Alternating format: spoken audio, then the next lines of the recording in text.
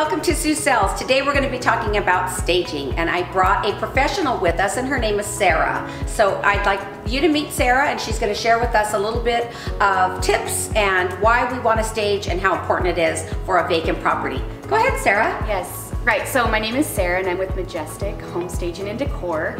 And one of the first things I want to say about staging is that it's really about first impressions. So whether you're looking at online and your buyers are doing their research ahead of time and they're going and looking at 20, 30 homes before they call you to make an appointment, it's really what's going to set that property apart from another property, right? What's going to make it stand out so they say, oh, I want to go see that. And really it's those pictures. And it's the same thing when they finally get into the home and they walk in, and statistics show that within the first 8 seconds someone's in the home, they already have a feeling about it. They already, oh, I like this, or oh, I can't see myself here. So my job is to give them that feeling. So my job is to stage the home so that when they walk in, they think, this is where I want to live. This is where I want to bring my family home to.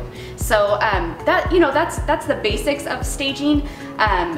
Is the pictures that you're going to see online, and then that first initial feel when they come in. Because not everybody has the imagination of trying to visualize where their furniture is going to be when they walk into a vacant home. And so as a real estate agent, sometimes we have to help them, but really that's not where my comfort zone is, and that is why I feel staging a vacant home is so important.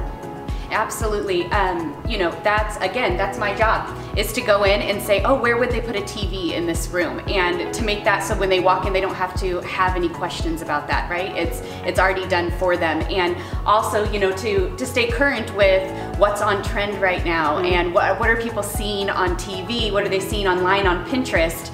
And kind of making sure that we're representing all of that in the spaces.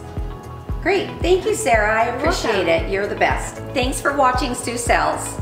See you next week.